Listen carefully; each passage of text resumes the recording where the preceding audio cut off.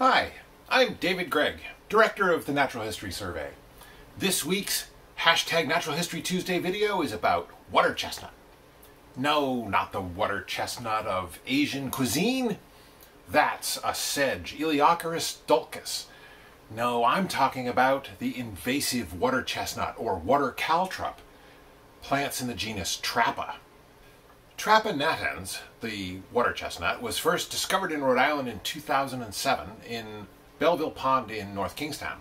Since then, it's been found in ponds all around the state, and it's become a serious problem. It impairs recreation, fishing, or swimming, or boating, and it covers the water's surface and prevents sun and oxygen from getting to the lower levels of the pond.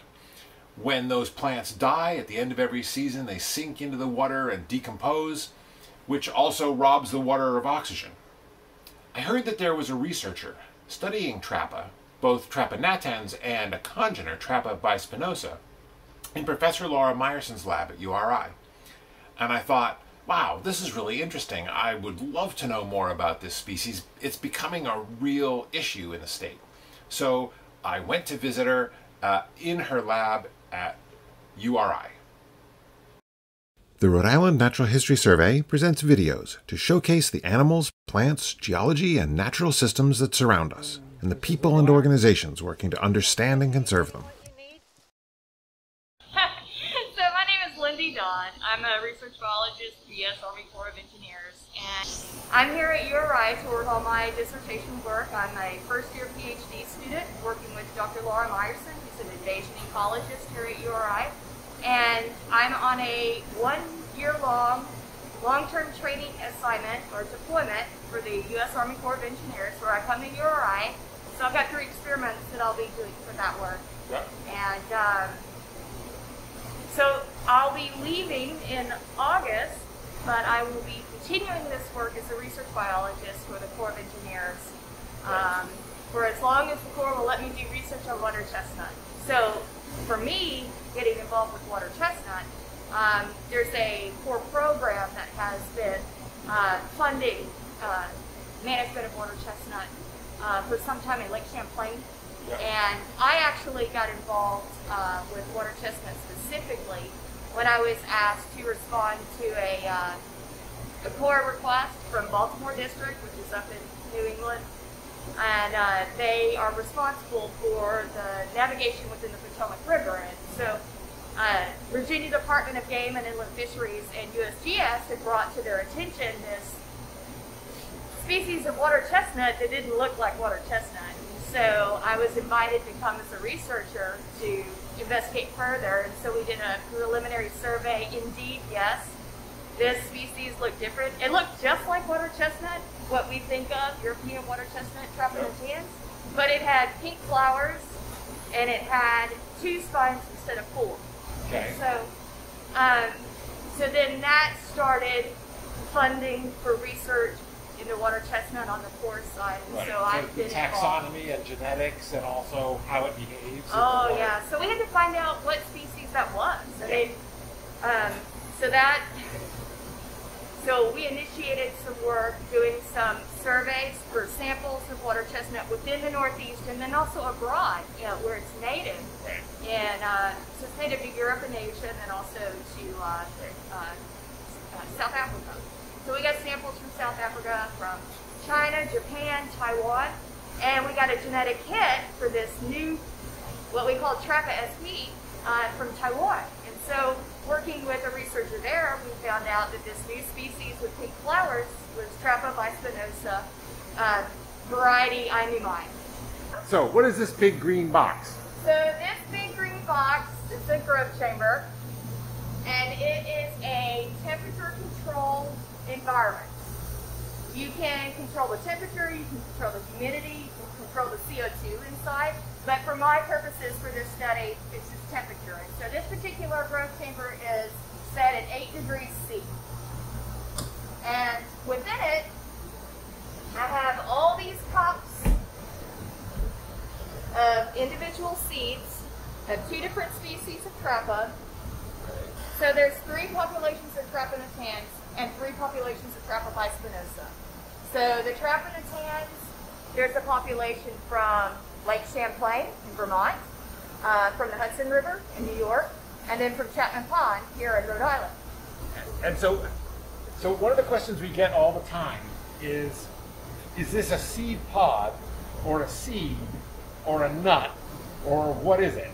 So it's a seed. Right. It's not a seed pod because they're not seeds in it. No, right, yeah. This is the seed. Now, it was a fruit. When it comes off of the rosette, it is a fruit. It has a fleshy outer pericarp. This is the hard inner endocarp. And Okay. when it germinates,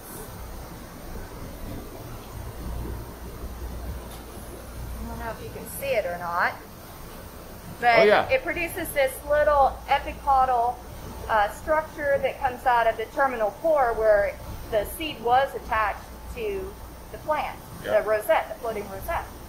That's the So that is the seed, seed. which the plant, the stems, and the rosette. So the rosette sits on top of the water, Right. and it's attached via a There stem. it is floating, and it goes down with this anchor. That's the anchor, and this is kind of the anchor line that goes down there. Yeah, so it's got, so the rosette's at the top, and this one actually has two different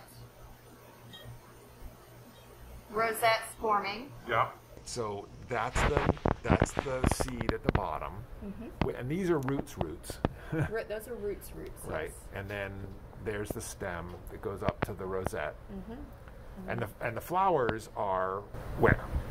So the flowers would be born right here in the axils, kind of around the center where the meristem is. And one of the interesting morphological distinguishing features between, other than the seeds, Yeah. are the leaves. So Trapa natans is really, bright green, and Trapa bispinosa is red. Okay, so that's the bispinosa there. And what's the name of the variety again? I knew mine? Inumai. Okay, and that's Trapa natans. Yes. And so this doesn't. It isn't just that the spines broke off. These two broke off. They don't have. They don't have them. They don't have those spines. So the spines are actually the sepals of the flowers Oh, that cool. continue to grow into a spine that has, if you look at it really closely, all these other little tiny recurved Right, the barbs. barbs. Yep. They're supposed to sink to the bottom. They dart. They are negatively buoyant. Right. And they sink to the bottom. Right. So why would it stick to a duck? So What- whenever I've gone and collected seeds that are ready to drop off the plant, like I just rake my hand underneath the rosette to collect the seeds, if I don't catch them immediately, they fall They down fall to the off. bottom. Right. Right? Right. But if you're a duck or waterfowl or some other mammal that, like a muskrat or something, and you're going out after those fruits in that stage, you could very They easily could get a stick fruit to you. that Got sticks it. to you. Got it. Right. My collaborator Nancy Rybicki with USGS, she has seen mounds of Trapa seeds on the ground outside of ponds where geese have come up out of the water and they just preen themselves. They're just covered in that's- fruits and they just leave them right there in mounds. That on is the side of the really, pond. really cool. So this is actually a Trapa natans, and this is the newly introduced that we think Bispinosa. has been around. Nancy Rybicki with USGS found a botanical record from 1995. Yeah. So that was the earliest record we found. You're interested in looking at the hybrid, the effect of hybridization, or the viability and effect of hybridization. How do you hybridize two water chestnuts? So they both have to produce flowers. Yeah. They have to do it at the same time.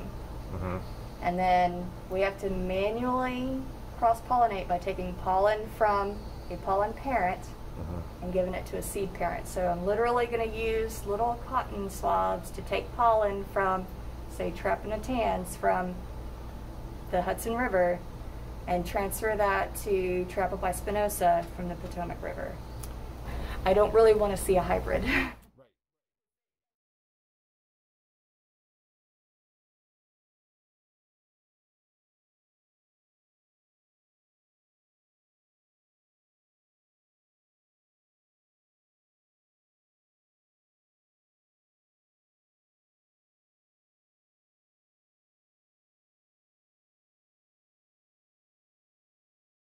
Natural History Survey videos are made possible through the generous contributions of members and friends.